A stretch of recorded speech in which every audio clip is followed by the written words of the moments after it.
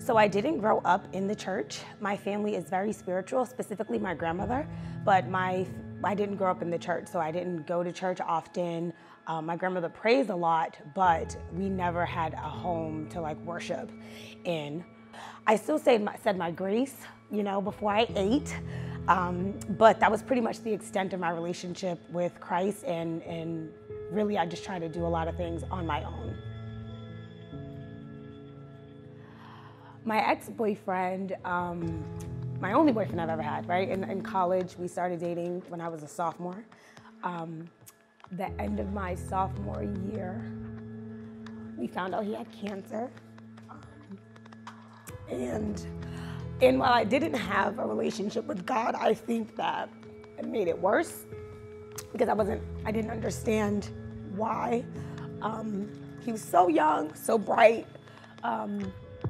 I didn't understand why, but he was so faithful in God. Like we prayed together, and I just didn't understand. I didn't get it. I was like, there's no way, like, I don't want to say God's not helping you, but like, why is this happening? If God is like here for us and, taking care of us, why would he put us in this situation? This is so hard for us. And so it was really hard for me because I saw him literally like decaying, and it's hard, right? When you can't do anything and you watch someone that you love, right, just start to die. But again, he still prayed and he still thanked God for his journey. Like, and I did not get it. And so when I lost him, I kind of went on like a weird like spiral of events where I tried to like fill the void that I missed in him, with other people, with work, with wine. Like, I just did whatever I could do to cope with missing him and not having him with me.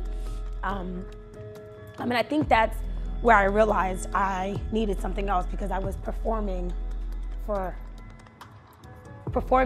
fill this void, and the void ultimately was God, right? And I didn't know that at the time. So I knew that God was there. I just didn't trust him.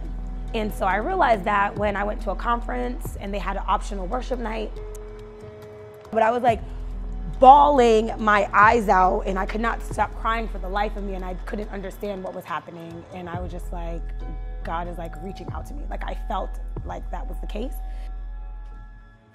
I got to the point where I was at the end of myself, and nothing that I was doing was working anymore. And I was like, there has to be more out here. There has to be another way, right? And so I bought a Bible. That was the first thing I did. I was like, I need a real Bible because I want to highlight and stuff. I downloaded the Bible, the YouVersion Bible app. I looked up some plans, and I'm like, okay, let's just give this thing a shot. And I was going through a couple of them, and I'm like, wow, this is pretty cool. Like, this actually works, and this is better than self-help. So I didn't grow up in the church, but my mom asked to go to church with me. Like, my mom asked to go to, I'm super emotional about this because